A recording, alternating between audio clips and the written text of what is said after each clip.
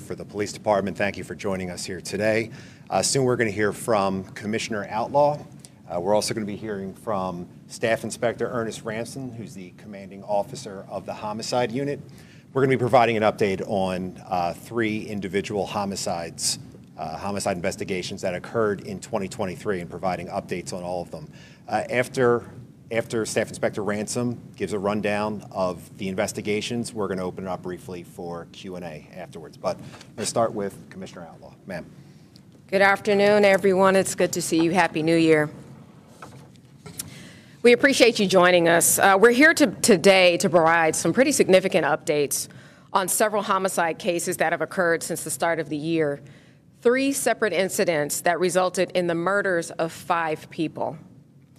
First, I want to give my deepest condolences to the families and the friends and the loved ones of the victims, all victims actually here in our city. We understand that no amount of justice can bring back their loved ones, but we have not and we will not rest until all of those responsible for terrorizing our city are taken into custody.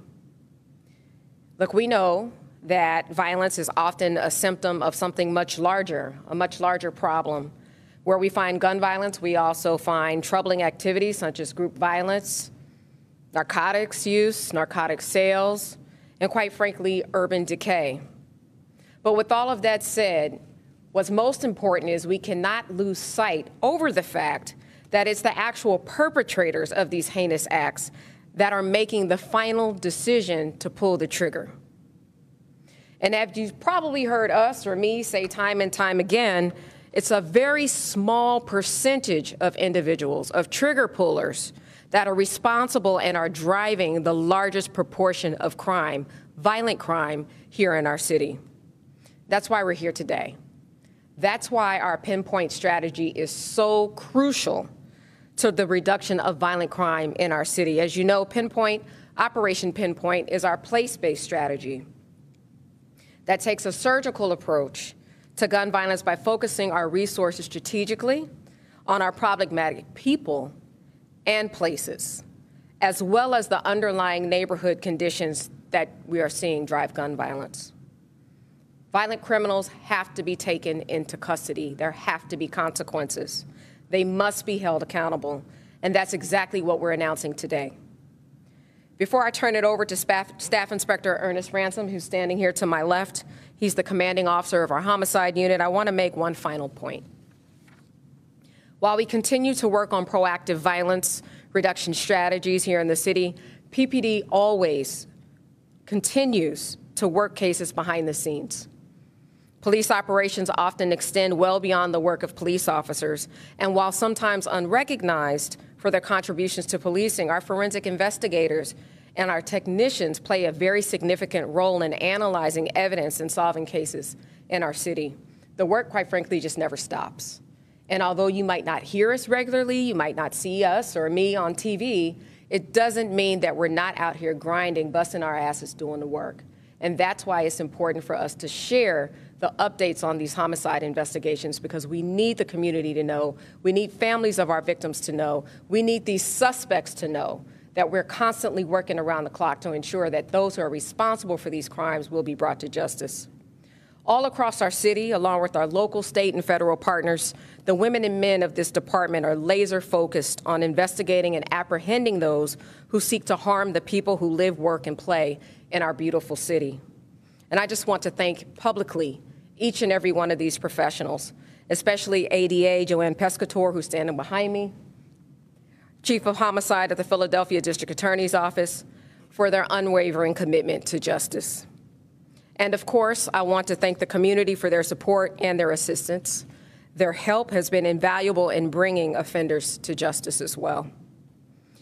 So in that, I'm going to close, and please know, again, if you don't hear anything else today, please know that we will continue to work tirelessly to ensure that our great city is a safe place for all of us to live and prosper.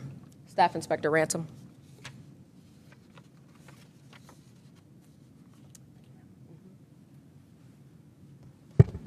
Good afternoon. First of all, our hearts go out to all the victims of these crimes. No one should go through these type of incidents. Just know that our hearts go out to them. So we're here to talk about the arrest of Edwin Vargas. He's a 24-year-old Hispanic male. On Monday, January the 9th, on the 7300 block of Rowland Street, there was a shooting incident that resulted in 4 males being shot. 3 of those males succumbed to their injuries. The 4th male was in the hospital in critical condition. As a result of good, strong police work, excellent detective work, and the utilization of technology, we were able to arrest Edwin Vargas. He was ultimately charged with 3 counts of murder and 1 count of attempted murder. I think it's important you understand what kind of individual Edwin was. On Tuesday, January the 3rd, at about 1:51 a.m., which is 6 days prior to this quadruple shooting, there was a homicide at 900 West Hunting Park Avenue. The officers responded to that location.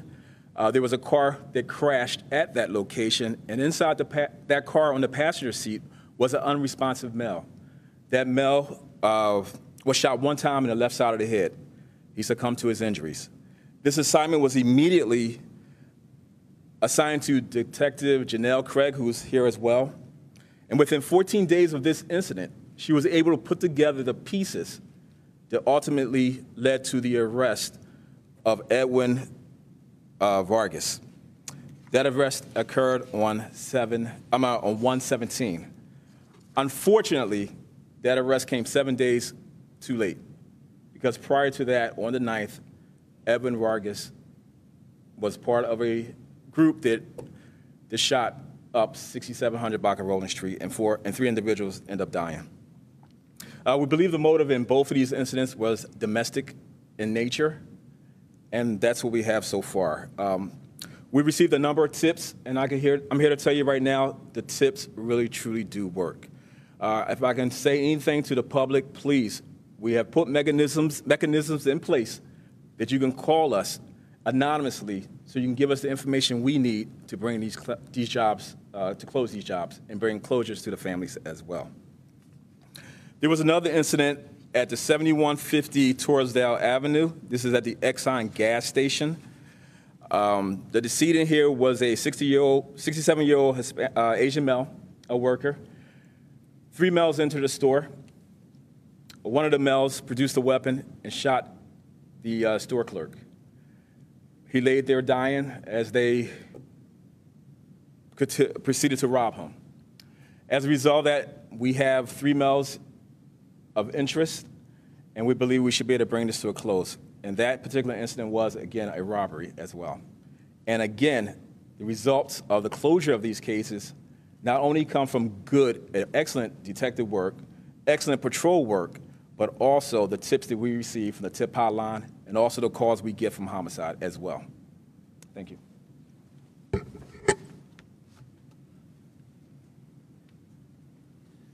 Thank you, everyone. We're now going to open it up to questions. KJ. So when you say motive was domestic in nature, what was the motive, if you know, for either or both?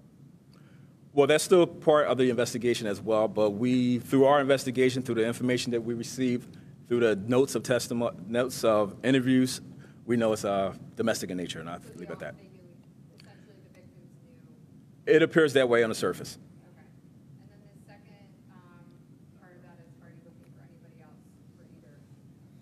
On the 6700 block of Rowland Street, based on the videos that we have, we believe there's 2 other individuals involved. So this investigation has not stopped. And so what's the relationship between him and the victims? Are they related to each other? Are they in friend groups? We're not sure the direct relationship between them, but we just know there's some type of domestic incident, domestic relation as well. Now, whether they are courteous to each other or they say hi to each other on the street, whatever the case may be, we just know there's some type of relationship. And I understand that he has been charged in a domestic incident that happened on December 30th. When you're saying it's domestic in nature, are you saying that these homicides are maybe connected to that original domestic incident? Well, that's still part of the investigation. The 3 males of interest in the gas station shooting, can you release their names, or are they in custody? No, we cannot at this time. And are they in custody? Or? Yes, they are currently detained. Okay.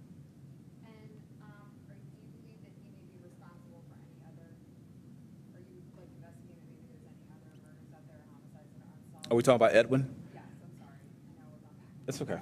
We're still investigating that as well. Based on his history, we don't know, but we will look into it. Do you have the name of the victims? The three guys killed for Edwin? We're talking on Roland Street. So we have a Christopher Batista. He's an 18-year-old male. We have a Miguel Delgado. He's a 19-year-old male. And we have a Miguel Santos. He is a 24-year-old male. They are Dominican, all of them? I don't know if they're Dominican, but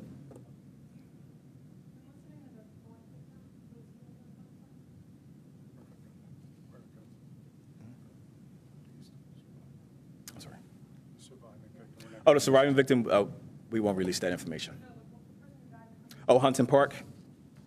His name is going to be, I'm sorry, give me a second here. Cesar Santos, 28-year-old male. I understand Mr. Vargas has a pretty long track record. Do you know anything about the guns? Do you think how he got them? Where did those guns? No, ma'am. Separately, can I ask about something else? It's about the suburbs. Can I ask one more question? Okay, yeah. Go ahead. That's, I didn't know if I was done. Go ahead. Yeah, Ms. Rushing, go ahead. We'll do that, then we'll get to that. You said that he's maybe involved in a group. Is he involved in group violence? And what's his relationship to? Again, that's part of the investigation, so I won't disclose that at this point. So in total, he's facing 4 murder charges. That is correct. Okay, great. This question is best for Eric more, but the question about, so Mako and Box, there was a big indictment today, or charges against the 2 adults and several juveniles. And there are guns that were stolen that may have been used in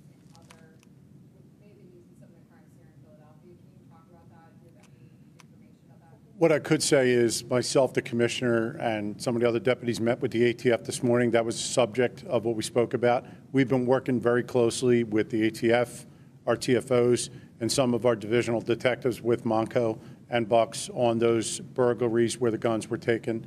We have recovered some of them guns in Philadelphia. There have been arrests, and they're part of open and ongoing cases. There are some still outstanding. So there have been several warrants served. There have been a number of them recovered. I don't have them numbers on me, but we are working very closely with them. Are they related to robberies, shootings? Can you talk about There was one I could tell you that was related to a carjacking, a series of carjackings where an individual was charged, and he's been federally charged. Okay, thank you very Okay. much, folks. And just want to say again, if you have information on these homicides or anything else, please utilize our anonymous tip lines, 215-686-TIPS, 8477. You can also send text to that same number. Thank you very much.